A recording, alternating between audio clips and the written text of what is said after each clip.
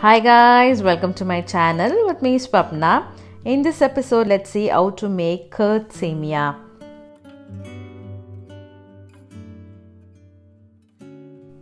In a pan, add around 2 cups of water and a little bit of salt and a teaspoon of oil and bring this water to boil and add around half a cup of roasted semiya and cook them over medium heat around 2 minutes. Once the semiya is cooked thoroughly, drain the excess water and keep it separately and bring it to the room temperature. Meanwhile, in a separate pan, add a teaspoon of oil and half a teaspoon of mustard seeds and finely chopped ginger pieces.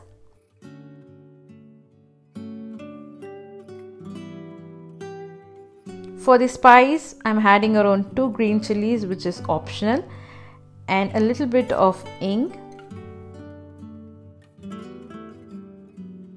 Add few cashew nuts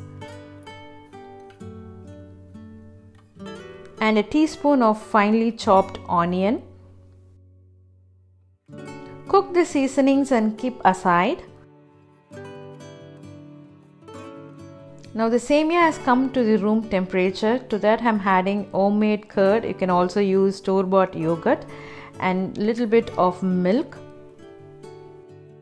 You can find the detailed recipe information in my website www.cookingwithswapna.com, and I have given the link below in the description box.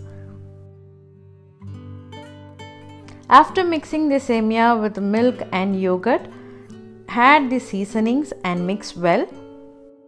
You can also add curry leaves along with the seasoning and also add some salt and finely chopped coriander leaves.